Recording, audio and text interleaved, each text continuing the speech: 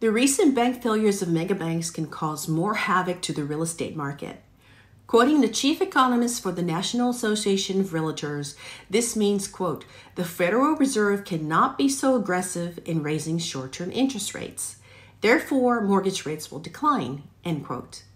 That statement alone seems like a good thing, right? Since rates have been so high and many buyers have been struggling to purchase homes, especially in more expensive markets like here in Hawaii. Well, there is always two sides to a coin.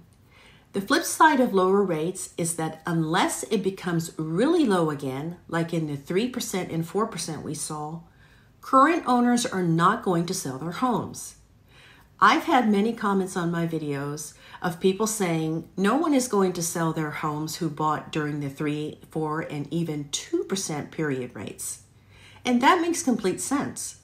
I wouldn't sell and buy another house if I had bought at those remarkable low rates either. So here's the problem. The inventory is not going to increase for existing homes. Yes, there will always be some people who have to move for certain reasons, but the majority of owners who have locked in their rates at the low rates are not willing to sell and move. The only way that inventory is going to increase is for developers to build more homes. And in Hawaii, that's always been an issue. We just don't have enough new homes which are affordable being built. People may say that, well, there are numerous condo buildings going up in Kaka'ako, and yes, that's true. But those have mostly been multi-million-dollar units, and unless the developers are offering lower rates, they are not for the average people here in Hawaii. So what's the bottom line?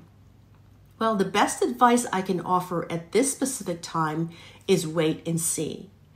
I know this may not be the answer you're looking for, but honestly, we don't know exactly how the feds are going to react to all those bank failures. They may continue to increase the rates and maybe at a lesser aggressive way, but they may not either. We just have to wait and see. Now, if you have to buy, then my best advice is to go ahead and try to lock in the rate in around 6% if you can. That's not the best rate, but it's not terrible. The good thing is one can always refinance to a lower rate in the future if rates ever go down. But the most important piece of advice I can give people is that sit down and have a conversation about your financial situation and future plans with a reliable lender and a real estate agent. Make a plan, a strategy, a roadmap for yourself to start building wealth. Real estate is always going to be a solid piece of investment. It's been proven many, many times. Your goal should be trying to become an owner at some point. So make a plan. Start thinking about how you can build your wealth. Make sure you follow me for more real estate tips.